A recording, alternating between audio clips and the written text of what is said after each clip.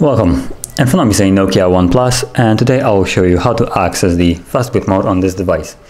So before we get started, we will need a cable that is normally used for charging, and plug it into your computer and have it ready somewhere on the side. So I'm just gonna place mine on the side. And once that is ready, we can proceed to power off the phone. So hold the power key and then select power off and wait for the device to shut off. And once it's off, we want to plug it in with that cable. So I'm gonna do that right now. And let's wait till we see the battery on the screen. Okay, so as you can see, there's a battery. So what we want to do now is hold volume up and power key at the same time.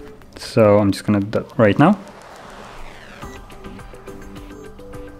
So volume up and power. And the moment you see the powered by Android, you can let go. So right now.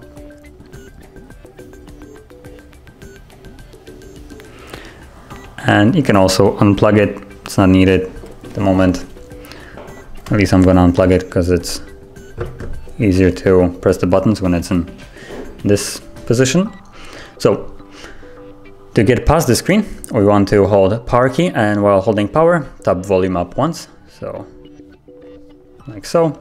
And now we're in recovery mode. So in recovery mode, we'll use a volume up and down to navigate. As you can see, the touch doesn't work here. So with that in mind, select reboot to bootloader and confirm it with power, like so. And momentarily you will see at the bottom Fastboot mode, meaning that the device is indeed now in the Fastboot mode.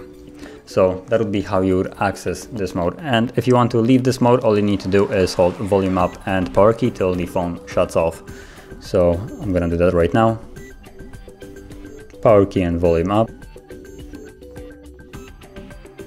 And as you can see, the logo disappeared, or logo, the Fastboot mode, and the device is automatically powering back on.